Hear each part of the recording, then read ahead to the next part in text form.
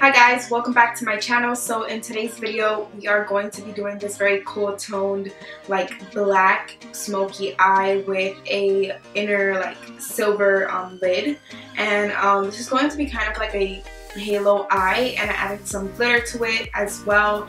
I really hope you guys enjoyed this video and I hope you guys like this look. I also just wanted to take the time to say thank you to everyone who came to my meet and greet. It was so nice meeting each and every one of you. I just want to thank you guys for taking the time off of like work or leaving your kids at home or anything. Whatever the case may be, I just want to say thank you for coming out on a Tuesday and on Valentine's Day. Like, who am I? But yeah, I really hope you guys enjoyed this video and I hope you learned something from it. Don't forget to subscribe if you haven't done so already. Don't forget to like this video if you did like what I created. And don't forget to leave a comment down below of what you would like to see next. As always, everything and all the products that I use are going to be listed down below, as well as the choker details and shirt details and everything else.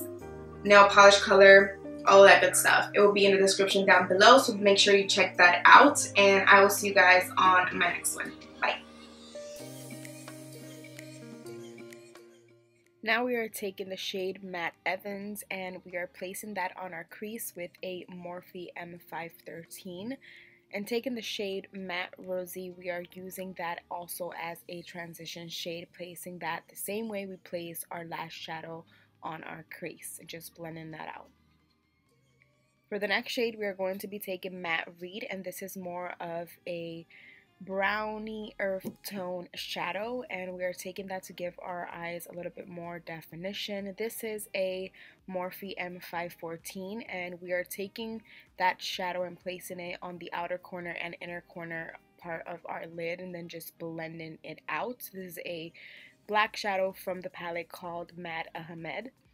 In the lid, we are going to be placing COLOURPOP Glitterati. This is a very beautiful like champagne-y silver toned shadow, and I just like to open my eye to make sure that the shadow is placed correctly. We want this right in the center of the lid, not going anywhere else. For the glitter, we are taking the Tarte JEWLS in the shade Silver, and we are just applying that to the center of the lid. I'm applying a lot of this because I want it to stand out and twinkle a lot. This thing is so pretty, you guys. Now I am taking the NYC Matte Liquid Liner, and I am just using that to cover up my lash line. And I heard this was discontinued, but I hope that's not true. For lashes today, we are using Grand Glamour by VIXEN. Now we're moving on to face, and we're taking the Kim Thigh Wanderlust Moisturizer slash Primer, and we are blending all of that into our face. Next, we're taking the Makeup Forever Step 1, and we are taking that where we have our largest pores, placing that, where we have our largest pores. In my case, it is right on my cheeks, in the sides of my nose. For foundation today, we are taking the Vanish Stick Foundation in the shade Beige. This foundation is a little bit too dark for me right now because I am super duper pale, but I love this foundation this much, so I am going to work with it.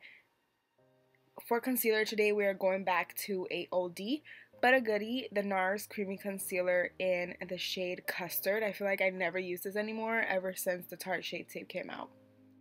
And I'm just blending that out with a black beauty blender.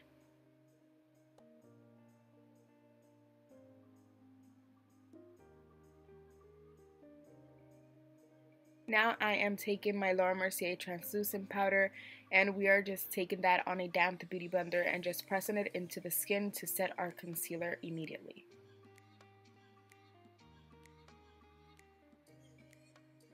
Now I'm taking the MAC NC30 Studio Fix Fluid Powder on a Sigma F20 brush. And don't forget, you guys, that I do have a coupon code with Sigma. It saves you 10% off your entire order. It is SHARMKUP.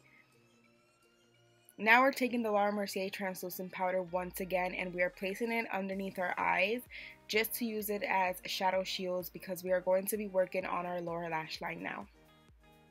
and we don't want any of that shadow falling into our foundation.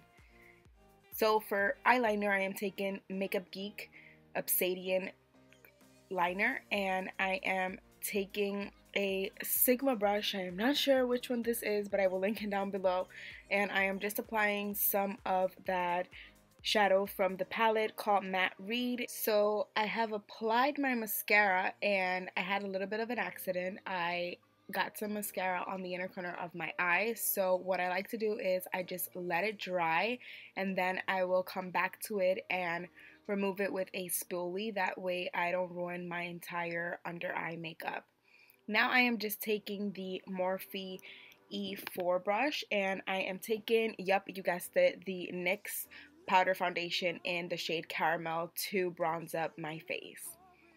Now I'm moving to the Morphe M530 brush. You guys already know this. This is my brush to contour, and I am using the shade Cinnamon Spice in the NYX powder foundation as well.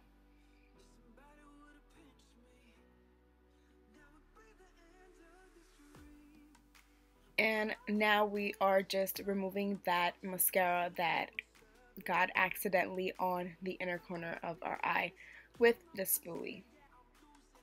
So now I'm just taking the Veromona Cake and Bake sponge, and I am using that to clean up my contour.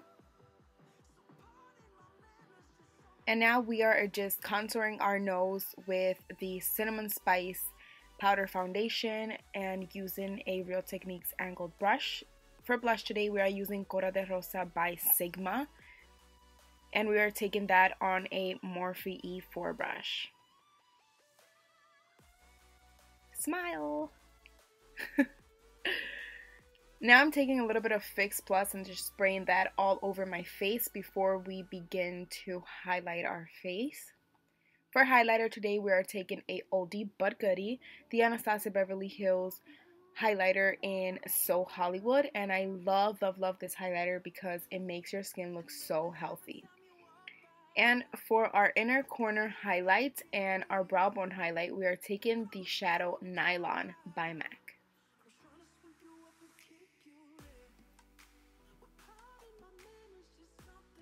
And I am just applying a little bit more highlight because you know me, I can never have too much highlight. And this is a Morphe M501 brush. For lips today, we are using Southern BEAUTE, Stay Humble, and Dose of Colors Sand.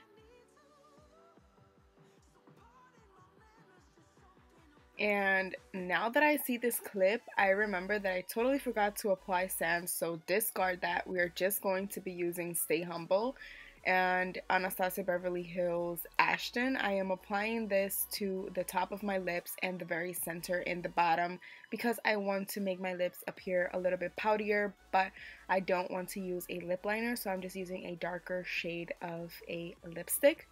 And if you want to leave your lips matte like this, and it's your preference, then you can go ahead and do so, but I am going to go ahead and apply some lip gloss. This is by Sigma in the shade Dazzling, and that brush went Kylie Jenner on me, and if you look at it and you know, then you know what I mean. So this is the finished look, you guys. I hope you guys enjoyed it, and I'll see you on my next one.